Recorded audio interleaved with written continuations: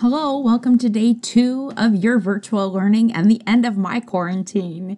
Is that just not ironic? It's going to be almost a month until I get to see you. Would you like to look into a day in the life of my quarantine? This is what a typical day of me being at home with my boys and now Hannah sounds like.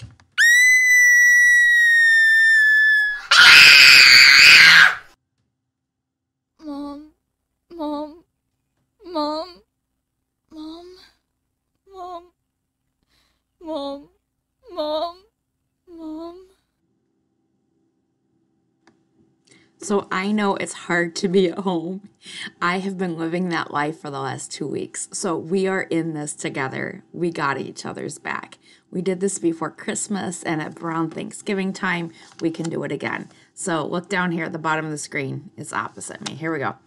You need to daily, every single day when you wake up after you've eaten your breakfast, check your email, check your Google Classroom.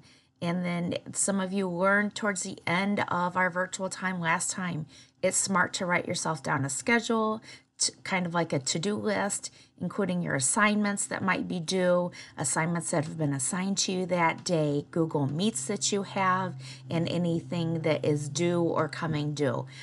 Even with your Google Meets that you have, it's really hard because, you know, your classes are meeting at really weird and funky times, like 12:14 or something crazy like that. So you might want to make use of your cell phones or a timer of some sort and set yourself a timer to go off so that you're not late or tardy for some of your Google Meets. I know last time a lot of kids didn't show up to their Google Meets just simply because they forgot about them. And your teachers are counting that, not just as attendance, but they're also counting that as a major portion of your grades this time. So make sure you're showing up for those. All right, so check your email, check your Google Classroom, and then get yourself organized. Write things down, keep yourself organized. I'm going to be available again, just like I was last time, meeting with 6th grade, being available during study skills as well. And I'm going to get Mrs. Mayfield on board like last time, except I'm going to get her on board right from the beginning so that she'll be available for 7th grade as well.